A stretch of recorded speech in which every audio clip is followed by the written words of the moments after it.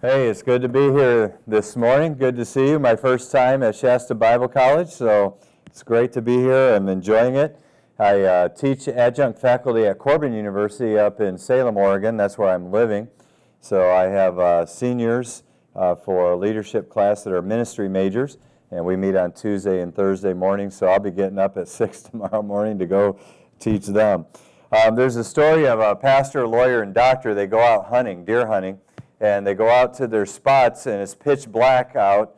You know, they're getting ready, getting set before the sun rises. They don't realize they're all facing basically the same general direction, and as the sun starts to come up, they see this massive buck standing in the opening. All three stand and fire simultaneously, and the buck just drops right dead. They come running out, and the lawyer right away is screaming, "It's my deer, it's my deer, I'm the one that shot the deer." And the doctor says, settle down, let me check the deer out, maybe I can figure out who shot it. And so he kneels down, and he starts looking the deer over and kind of shakes his head. He said, "No, this belongs to the pastor."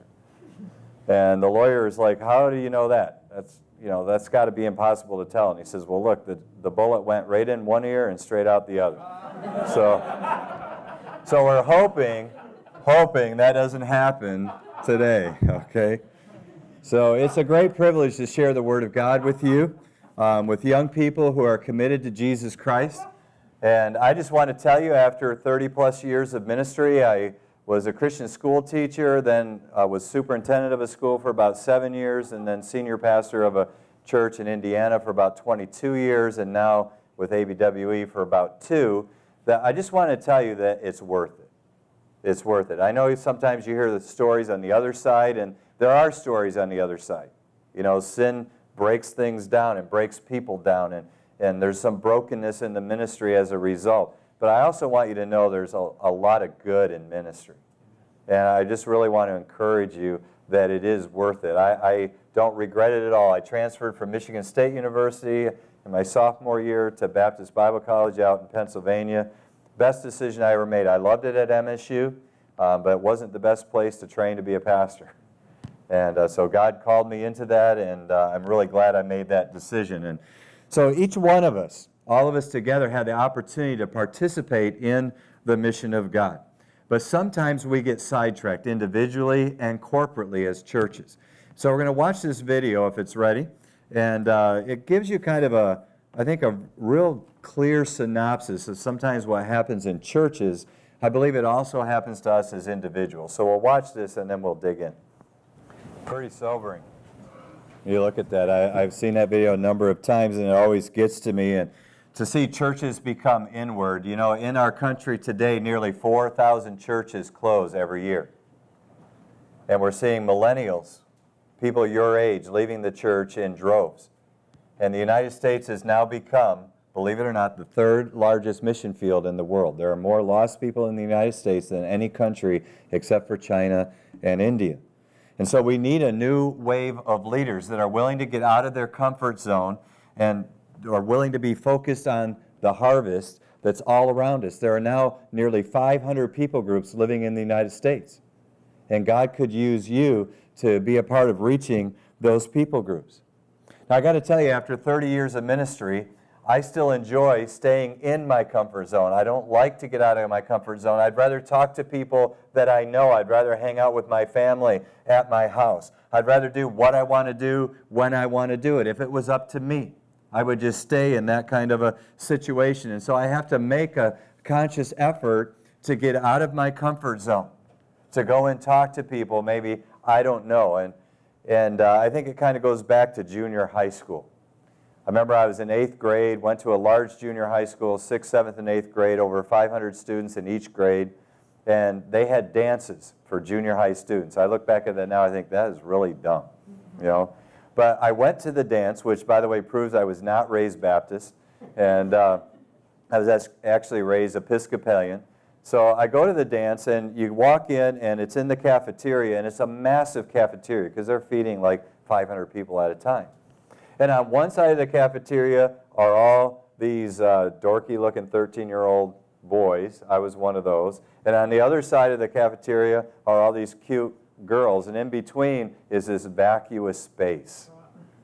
And the only way that you could ask a girl to dance was to walk across all alone that vacuous space. And everybody was watching you. Everybody could see you. They knew the question that you were going to ask. And the worst part about it is they also knew what the answer was, especially when you walked all the way back across alone. And that happened to me more than once. Not surprising, right? And so I developed this fear of being rejected, this fear of the crossover. And I think we all fear crossovers. And here's a definition of a crossover: leaving our comfort zone to make a relational connection. That's simple. It's leaving your comfort zone to connect with somebody that's maybe a little bit awkward, maybe crossing a cultural divide. Somebody who has different values than you. You ever meet people out in our culture who have different values than you?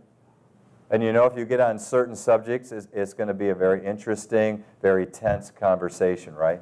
How about talking with somebody maybe of a different generation than you are? Or maybe somebody from a different people group than you're in? Or how about somebody of a different sexual orientation? That's certainly in the news a lot today. Have you ever been uncomfortable sharing the gospel? So I'd like to ask you, give you a couple scenarios. Rate yourself from 1 to 10. 10 means you're very, very comfortable. You like it as much as eating a box of chocolates, all right? A 1 means it's very uncomfortable. You'd rather lick your finger and stick it in a light socket, okay? So first one, meeting a stranger, introducing yourself to a stranger. For me, that's like an 8 or 9. Not a big deal after all these years in ministry. I mean, it's not a 10. I'd rather eat chocolate, but, you know, I don't mind meeting strangers. How about sitting next to someone new in church? Believe it or not, for me, that's only maybe an 8. Because as a pastor, I sat in the front row by myself for the last 22 years. And so I'm not particularly used to it, but it doesn't bother me too much. So it's about an 8. I don't know what it would be for you. How about getting to know someone from a different ethnic group? Okay, now I'm starting to move down to about a 6. And I've been in 20-some countries around the world. I've been in national partnerships. But every time you meet somebody from another people group, you're at least aware that, hey, I could say something that offends them. I don't want to do that. You know, and so you may be a little less comfortable than you would be in other situations. How about shifting a friendly conversation to a spiritual conversation? Okay, believe it or not, for me, that's starting to move down to like a 3 right there. You know, and then how about sharing the gospel with a close friend or a family member? And I'm thinking of all my family has come to Christ. I was first. The rest of the family has come to Christ, except my oldest brother. And I got to tell you, when I talk to him about Christ, and I have, that's right around a 1. It's right around a 1, because he's just very combative. And I know it's going to be tough. When we look at the Gospels, we see that Jesus regularly crossed these kind of boundaries to love people who are disconnected from God. Matthew and Zacchaeus, tax collectors, right? I mean, very uncomfortable for a respectable Jewish rabbi to talk to them. The lepers that Jesus connected with, he even reached out and touched them. Demoniacs. One of his most famous stories was a story about 2 religious people who refused to cross over. There was a guy beaten up and left for dead. He was robbed, and these 2 religious people, you know, no way were they going to cross over and be bothered with this guy. And then Jesus talks about a Samaritan comes along, and he crosses over, even though it was inconvenient, even though it would cost him something, even though he had other things on his agenda for that day, he still crossed over and ministered to this man. And I think it's important to recognize, to fulfill the second command to love your neighbor, you have to cross over. You can't love someone and stay on your side of the street. It just can't be done. And so I want to look at one of the most famous crossover stories in the Bible, and it's in John chapter 4. Now, as you turn to John 4, I want to give you the context. The end of chapter 2, Jesus has done some miracles, and the people want to make him some kind of a leader, maybe their Messiah. We're not quite sure exactly what they have in mind. But it says Jesus was not interested in that because he knew what was in the heart of man. And then I believe we have in chapter 3 and chapter 4 2 examples of Jesus knowing what's in the heart of man. Example 1, Nicodemus. Nicodemus is at the top of the socioeconomic scale. He's a religious leader, well respected, probably had some money. But Jesus knows that Nicodemus has a heart that's unsaved. And so he knows that Nicodemus needs to be born again. And then we move to chapter 4, and we have someone at the exact opposite end of the scale, right? She's a woman. We don't even know her name. She's a woman of ill repute. She's been married 5 times. She's living with a man she's not married to. She probably has very little money, very little respect, and certainly doesn't seem very, quote, religious. And Jesus knows she needs to be born again as well. And so the primary point in these 2 stories is that everyone is lost and anyone can be saved. And that includes me, includes you. So let's look at the specifics of the story. Starting at verse 4, we see that Jesus had to go talk to this woman. Verse 5, it says, "So he came to the city of Samaria, which is called Sychar, near the plot of ground that Jacob gave to his son Joseph. Now Jacob's well was there. Jesus, therefore, being wearied from his journey, sat thus by the well. It was about the 6th hour." We'll come back to that in a moment. "A woman of Samaria came to draw water, and Jesus said to her, 'Give me a drink,' for his disciples had gone away into the city to buy food." So we see that Jesus must go. It was urgent. It was important for him to reach out to this woman because Jesus knew she was going to become a catalyst for the gospel. And so he starts the conversation. He asks the first question, and I think that's important for us to gain. Now, the woman responds basically by asking, "Why are you crossing over this cultural boundary to talk to me?" Look at verse 9. The woman said to him, "How is it that you, being a Jew, ask a drink from me, a Samaritan woman? For Jews have no dealings with Samaritans." And so she's wanting to know, what do you as a Jew want to do with me as a Samaritan? And I think she's wondering, is this another man that just wants to use me? Or maybe this is a man who just wants to condemn me. Either way, I have no interest. But Jesus responds basically by saying, "Look, I'm crossing over for your benefit. I want to change your life." Look at verse 10. He said, "If you knew the gift of God and who it is who says to you, 'Give me a drink,' you would have asked him, and he would have given you living water." Jesus made it clear he had something for her. He didn't want something from her. Verses 13 to 14, he kind of repeats that and says, "Look, the water I give, if you drink it, you'll never thirst, but it'll become in him a fountain of water springing up into everlasting life." Now, this woman, again, is a hated Samaritan. She's living in sin, and Jesus had every excuse to play it safe and not get involved. But he said, "Forget that. I'm going to cross this boundary. I'm going to invest in this woman's life because I don't believe there's anybody that's unworthy of the gospel." And so he talks to her. Now, the woman was trying to avoid people, and I said I'd come back to the 6th hour. We won't go into all the details. But basically what that means, she was coming at a time when other people wouldn't be there. I mean, she didn't want to cross that boundary and have to talk to them. They didn't want to cross that boundary and have anything to do with her. So she doesn't want to talk to anyone. She ends up in this conversation with Jesus, but Jesus crosses over her discomfort and brings her back to her real need. And basically he says, "Look, you might not want to talk about this, but we need to have a conversation about what's happening in your life." And so in verse 16, he says, "Go call your husband and come here." And the woman answered and said, I have no husband." And Jesus said to her, "Well, you've well said, 'I have no husband,' for you have had 5 husbands, and the one you now have is not your husband. In that you were telling the truth." It's kind of interesting to see what happens here. Even though it's going to be hugely uncomfortable, Jesus is basically saying this: you need to see the truth about yourself. And so he crosses the line of tactfulness, right? I mean, he's not being tactful here, but he does it to redeem her life. And I just want to share with you, that's what love does. There's nothing admirable about leaving somebody in their sin and not talking to them about what God has to say about what's going on in their life. And so she is exposed and her failure is revealed, and she says, "I have no husband," and Jesus basically says, "Yeah, no joke. No joke." Now, as a side note, I think it's important to remind ourselves that Jesus knows your story. He knows my story. He knows what's going on in your heart. He sees behind whatever mask we might choose to wear at any given time. And initially we think that's bad news. It's actually really good news because it means that even though God knows your story, He still came to die to redeem it. He still came to save you and to change the direction of your story. Jesus came to remove my sin, not so I could hide it. Jesus died on the cross so I could take my sin and bring it out in the open and dump it at the cross and leave it there. And I want to encourage you to do that. so that we can cross over from death unto life. Well, it's interesting. Things get uncomfortable now for her, right? You can imagine. And she does what most of us do when we get uncomfortable in the conversation. She changes the subject.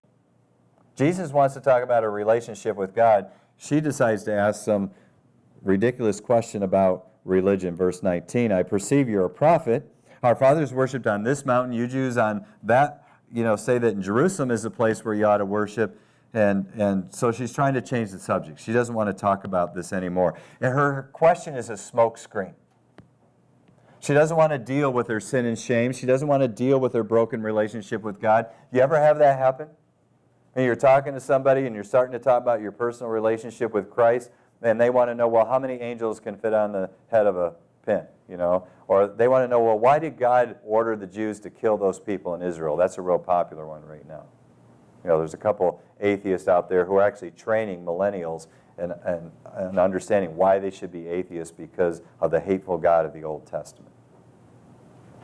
And so they'll come at you with some question, and really it's just a diversion because they don't really want to talk about their relationship with God. They want to talk about religion. And so Jesus doesn't let her get away with that, and he crosses another major line in verses 21 to 24. He says, Woman, believe me, the hour is coming when you will neither on this mountain nor in Jerusalem worship the Father. Look at this bold-faced confrontation. You worship what you do not know. We know what we worship, for salvation is of the Jews. But the hour is coming, and now is, when the true worshipers will worship the Father in spirit and truth, for the Father is seeking such to worship him. God is spirit, and those who worship him must worship in spirit and truth. And so Jesus crosses this line of political correctness and tolerance.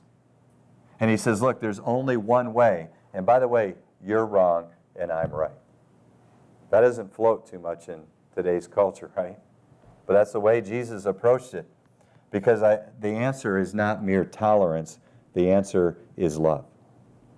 I have a friend from high school. His name is Dave. He lives in Denver, Colorado. And about 10 years, 15 years after we graduated, Dave came to a reunion with his gay partner. And so, unbeknownst to me, Dave was gay. He said he realized it in college, and so he's been living in homosexual relationships ever since. And we reconnected on Facebook, and as a result of that, I would go out to ski once in a while in Colorado, and I had stopped and had breakfast with Dave once and lunch with Dave once, and we've kept in contact. But he will always try to bring up my view of homosexuality, and especially gay marriage. And he wants me to tolerate him. In fact, he's used that word many, many times. He says, why can't you tolerate my lifestyle? I said, Dave, I'm never going to settle for tolerating you. I love you too much to just tolerate you. And I said, I love you enough to tell you the truth. Now, I'm not bringing this up, but if you're going to ask me what I believe the Bible teaches, I'm going to tell you the truth. I don't think it teaches that that's okay, and here's why. And it's hard for him because he believes I'm intolerant, and I'm trying to help him to understand that tolerance is a cheap substitute for love. Now, if you don't believe that, let me give you an illustration. I've been married 35 plus years to my wife, Donna. We have 4 daughters, 3 married, 12 grandkids, by the way. And but if I sent her a Valentine card this February and wrote this in it, I want you to imagine how she would respond. My dearest wife, I tolerate you more than you could ever know. I have tolerated you from the first moment I saw you. In fact, nobody tolerates you as much as I do. Now, if I sent her that card, I guarantee you this, my wife would not tolerate it. It just would not happen. All right? So Jesus is not just tolerating this woman, he's entering her story so he can reconnect her with God. And the only way this can happen is she has to get real with God. No charades, no masks, no excuses, no blame shifting. She has to own her stuff in spirit and in truth, honestly and wholeheartedly. It has to be genuine. And that's the key issue. The only way she can cross over to a new life is to make it personal. She has to come clean with God. And by the way, the same is true for us, right? So I'd ask, have you ever come clean with God?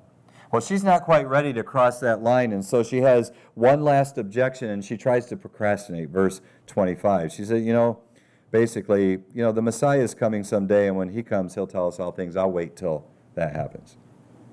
But she have a shot coming, right?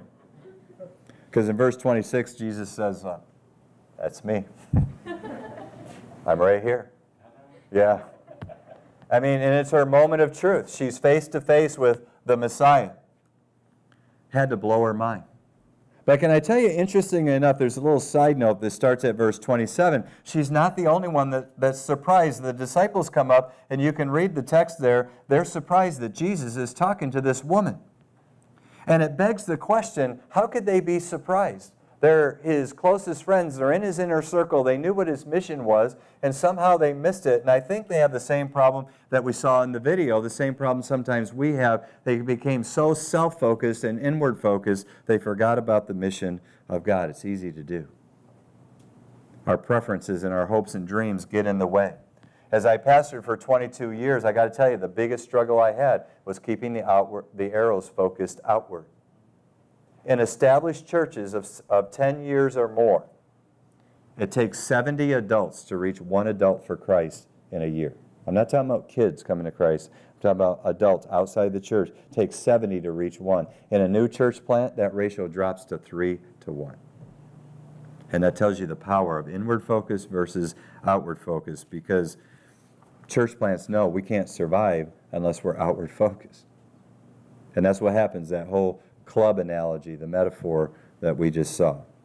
And that's why I switched over, by the way, from pastoring. I pastored a great church. I love that church. They're my supporting church. They support me at a good number, and I'm heavily involved in the church. They got a great new guy that's come in to pastor them. But I changed roles from pastoring to doing what I'm doing now because I want to help churches move outward toward the mission of God. And so many are inward focused. To plant new churches focused on reaching lost people. Not some of these new churches that get planted and they just steal people from all these other churches. We're talking about planting churches in such a way that they decrease lostness in that city, in that town. Raising up next generation leaders. That's why I'm here. I mean, I'd rather do nothing really than what I'm doing today and be in front of some young people that maybe God would call out and say, you could be part of a church plant team. And it doesn't have to be as the lead church planter. It could be in a variety of roles. But to reach out to some of the people groups around you. I've been up to Moody Northwest in Spokane. And I got to tell you, one of the awesome things I've seen there, now I haven't been here enough to know whether you're doing this, so I'm not making a comparison. I'm just letting you know it's been awesome to see how much they're involved in reaching international students at Eastern Washington, Washington State, and Gonzaga universities. Now, I don't even know if you have that opportunity here. But I just think it's really, really cool. And I'm praying that some of you will join me. It doesn't necessarily have to be me personally, but join in this mission. Well, the disciples are shocked. Let's kind of wrap up this story at the boundaries that Jesus crossed. I think they would have been more shocked if they knew the boundaries the woman was crossing. Look at verse 28. She left her water pot, went her way into the city, and said to the men, "Come see a man who told me all things that I ever did. Could this be the Christ?" Then they went out of the city and came to him. She leaves her water pot and indicates a change, a conversion in her life. She moves away from what she was doing. She engages with the very people that she was trying to avoid. Unbelievable. She takes a huge risk to make a relational connection. And the result, if you look at verse 39, is reproduction and multiplication. Look at what happens. Many of the Samaritans of that city believed in him because of the word of the woman who testified, "He told me all that I ever did." The gospel did not stop with her. And I always ask this question, has it stopped with you? I mean, is there anyone on the face of this planet that knows Jesus today because you invested in their life? Doesn't mean you're the one that prayed with them, but you opened a door, you had an influence, you shared your story with them. Because she crossed over, they crossed over. A bunch of Samaritans accepted a Jewish rabbi as their Savior. And they even went beyond what the disciples understood at that point, and they understood that he was Savior of the world. So here's where I want to stop and just reflect on your willingness and my willingness to cross over. So let me ask you just individually, how willing are you to cross over? Will you cross over the aisle wherever you go to church and meet somebody new that maybe shows up for the first time? Will you cross the street to talk with your neighbor? You know, it's been kind of cool for us. We moved from Indiana to Salem, Oregon about 13, 14 months ago, and to start crossing over and getting to know our neighbors as more of a lay person than as the pastor of a local church. Will you cross over to another campus and reach international? So again, I don't even know if there is one here in Reading, but would you do that? Will you cross over your prejudice to reach out to someone radically different than you? Maybe a different people group, maybe a different sexual orientation. What barriers does God want you to cross? I mean, think right now of one person who needs you to cross over. Get somebody fixed in your mind and ask yourself, what could you do to open a relational door? What could you do? What could you say to maybe break the ice? A lot of times it's just inviting them into your home. Inviting them into your home. There's a story of a young Muslim who came over from Saudi Arabia, and he brought this is a true story actually, he brought a suitcase full of gifts, because in his culture, when someone hosts you in their home, you give them a gift. He left with every gift still in his suitcase, because not one person invited him into their home. Isn't that amazing? And we have opportunities all around us. Just yesterday I had lunch after I spoke at a Spanish church in the morning, and then at an Anglo church in the same facility after that, and then the pastor and his wife and a missionary and his wife and I all went out to eat, and we got talking with the waitress. It actually happened easily. Sometimes it's not so easy. But she got talking, and we started asking her about her family, and she has a daughter that's 13, and she has a son, Cole, who's 9. And I mentioned his name because I'm going to ask you to pray for him as well. Her name is Danya. So it's kind of an interesting name. I've never heard it before, but her name is Danya, and you could pray for her. The result of just talking to her and asking her, hey, we're going to pray in a moment for our food. Do you mind if we pray for Cole? And she said no, and she had tears in her eyes. That would be great. And she actually lives in the neighborhood of the church where I spoke, and so she may come to that church, probably not saved. So if you could pray for Danya and Cole. But that happens just as a result of being willing to cross over. And so what about your willingness to cross a culture? Maybe even cross an ocean as a missionary. You know, your president talked about the fact that there's several alumni that's even with our mission organization. And you have to ask yourself, is there a barrier I'm unwilling to cross? So I'll just close with this story. The prodigal son, right? You all know the story. It's interesting to look at the context. Verses 1 and 2, the religious leaders in Luke chapter 15, they're asking the disciples, why is Jesus hanging out with his sinners? And so Jesus answers the question by telling 3 stories. One's about a lost coin, one a lost sheep, and one a lost son. But there's a significant difference between the first 2 stories and the third one. I don't know if you'll figure it out, but the significant difference is this. In the first 2, the person who loses the coin and the sheep go on an all-out search for what was lost. In the third story, no one goes looking for the son. The question is why? We know it's not the heart of the father. He couldn't wait for the son to come home. Well, the answer is within the text. When the prodigal comes to the father and says, I want my inheritance, it says, so the father divided it among them. The older brother would have had 2/3. The younger brother had 1/3. So guess who had the resources to go look for his younger brother? It was the older son.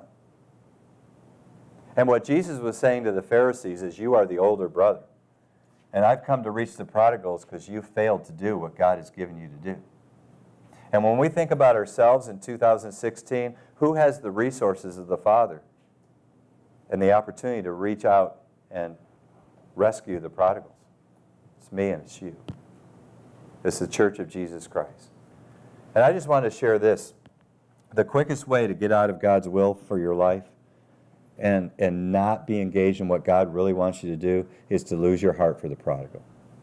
To basically say to God, you know what? I'm not going to use my resources. I'm not going to use my talent or abilities to reach out to prodigals.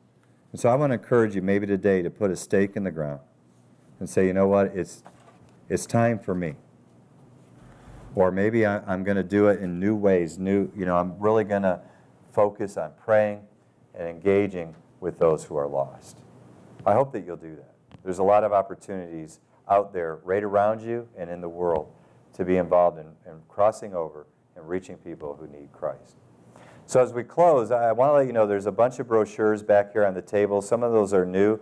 They'll give you some idea for students, both short-term and long-term internships and so forth. We're in about 70 countries around the world that we're involved in, pretty much anywhere around the world that you'd want to be involved in. There's a lot of different ways that you can be involved. And I thought I would show you, do we have time to show about a 2.5-minute video? You sure? Okay. We have about a 2.5-minute video. We have some hospitals around the world. One of those is in Bangladesh, and that's where we're talking about that one of your alumni are working there in Bangladesh. And so I just want you to see some of what you can do, and I think this is a good way to kind of close chapel today, thinking about crossing over.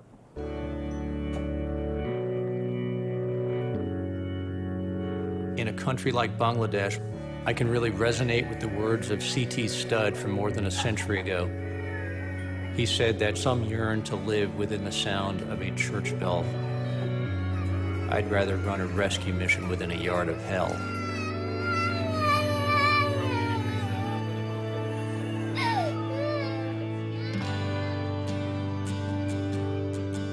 When I was a fourth-year surgical resident, God planted a seed in my mind, and it was irrational by human standards, and that was that I would take 3 months out of my surgical training while on a military scholarship and go overseas.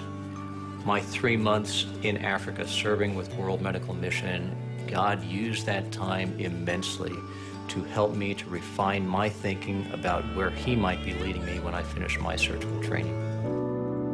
Somewhere along the line, we North Americans got it in our head that life is supposed to be risk-free. I don't know where that comes from. It's not in the Bible. I think that God is deeply honored when we take some risks for Him and we step out in faith to serve Him.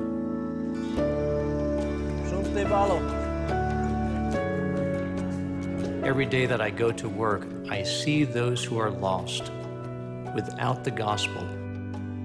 Thousands and thousands of people are dying from preventable diseases, from surgical illnesses that we can readily treat. Moreover, these people are dying without Christ, and they're going to a Christless eternity unless we hold out the hope of physical healing and the hope of the gospel. About a week and a half ago, Sept was walking along a country road, and she was clipped by a Jeep and crushed, and when the driver noticed that she wasn't dead, he then tried to back over and tried to finish her off, because it's a lot cheaper to kill a person than it is to fix a broken person in this country. It's too horrifying for words to even contemplate doing that to a 12-year-old girl. This is truly the modern parable of the Good Samaritan, and somebody who's fallen into the hands of unrighteous people and left for dead is a shocking reality even in the 21st century. Serving Christ in a situation like this is no sacrifice. This is a high and holy privilege that we have. God honors what little commitments we make, and He blesses us 1,000 times over. Many people think that by giving up a 3-car garage and giving up a lucrative surgical practice, that has somehow been a real challenge for me. I think it all comes down to having an eternal perspective. If this life is all that there is, yes, that would be a sacrifice. If we understand that our lives are eternal and our life here on earth is just a mere speck and eternity goes on forever, then serving Christ in this kind of a situation becomes a privilege because we're investing for eternity. At the end of the day, there is nothing that I would rather be doing than the ministry to which God has called me at Memorial Christian Hospital.